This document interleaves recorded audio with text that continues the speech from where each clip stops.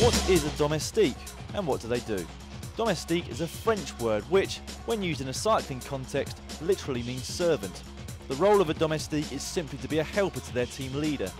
Some of what the job entails is obvious, other parts are more subtle. The role of each domestique will also depend on their strength, experience, speciality and tactical nous. So here is our guide to that role, which will hopefully make everything clearer. One of the main jobs of a domestique is to protect his leader from the wind. Sitting behind another rider will save you around 30% in power on a flat road. Sitting behind your entire team will save you even more. In this way, domestiques will do everything they can to make sure that their team leader saves as much energy as possible, either for the entire stage or at least until the selection of the best riders is made. Domestiques are also priceless when it comes to protecting a race lead. At the start of a stage, the race leader's domestiques will make sure that nobody dangerous goes up the road in an early break and that the group isn't too big. As the stage progresses, the domestiques will start to set a pace on the front, making sure that the gap of the breakaway isn't too large and, depending on the aims of the team, bring it back before the finish. Their job also entails helping their leader if they get into any kind of trouble. If they're forced to stop for a puncture, mechanical problem, natural break or crash, then one or more of the domestiques will wait with their leader and bring them back to the bunch, again saving them as much energy as possible. A domestique will also make sure that their leader doesn't have to stop if they don't need to. If their leader needs more food, drink, extra clothing or anything else, the domestique will drop back to the team car and bring it up to them.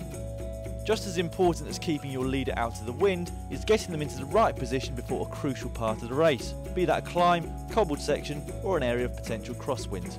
If the leader had to do it himself, he'd have to use a lot of energy to get into the right position and might not be at his best when the crucial point actually starts. Likewise, if the leader starts an important section at the back of the bunch, he'll either use unnecessary energy to get to the front of the group or, even worse, not get there at all. Some of the more experienced domestiques will make on-the-spot tactical decisions on the road.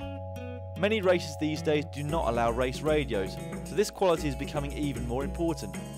The team leader is normally the strongest rider in the team, but that doesn't necessarily make them the most tactically aware.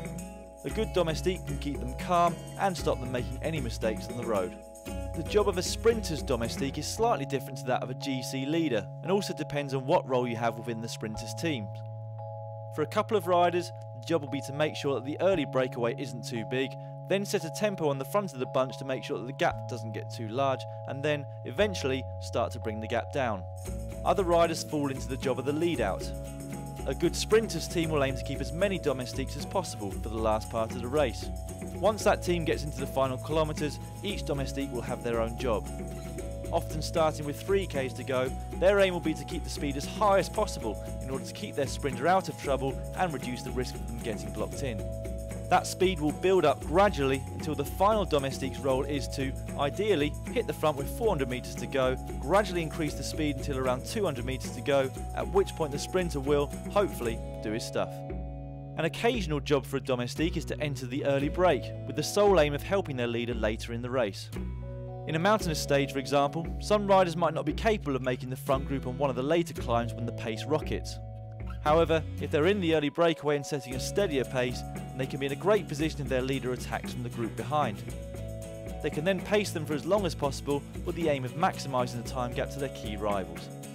Domestiques will also sacrifice their own equipment if the situation arises. At a crucial point of a race, the team cars are sometimes not directly behind the front group, so if a leader punctures, the domestique will give them their wheel to speed up the change. Likewise, if there is a rider who is of a similar size to the leader, they might simply swap bikes. On some occasions, a domestique can be useful simply to give their leader motivation or keep their morale up. Athletes often start to question their own ability at critical moments, and cyclists are no different. The relationships that teammates build up together can often mean that the domestique is key in making sure that their leader doesn't give up, quit or hold back at the crucial moment. Finally, the term super domestique refers to a rider who is one of the best in the world in his own right, capable of winning races himself, but who sometimes puts himself at the service of others. Think Fabian Cancellara at the 2013 Vuelta, Chris Froome at the 2012 Tour de France, Tony Martin riding for Mark Cavendish, or Jens Vogt at almost every other race of the season. The main issue with cornering in the rain is the reduced level of grip, so fundamentally you need to take this into account.